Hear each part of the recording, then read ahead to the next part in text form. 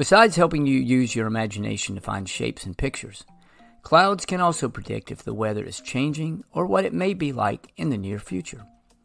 Welcome to MooMooMath and Science and what clouds tell us about the weather.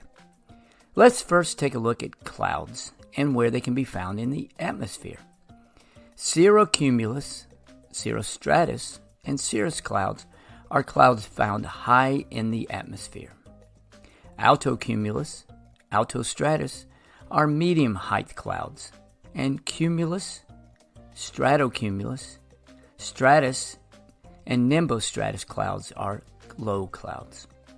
Let's now take a look at some of the high clouds and what weather they may predict.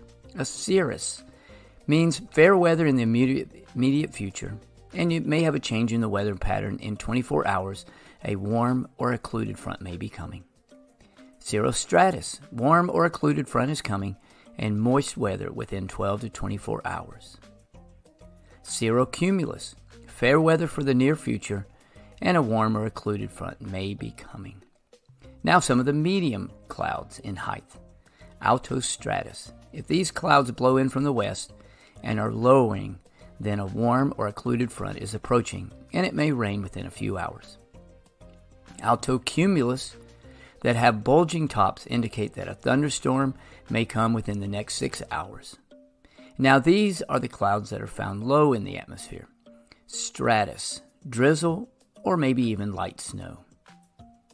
Stratocumulus, they do not bring precipitation, and the weather will most likely not change much in the time being.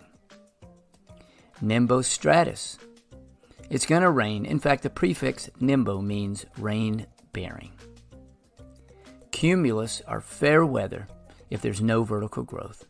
And then finally, the clouds that really stretch from low to high, cumulonimbus, and they can bring rain, lightning, hail, and possibly even tornadoes.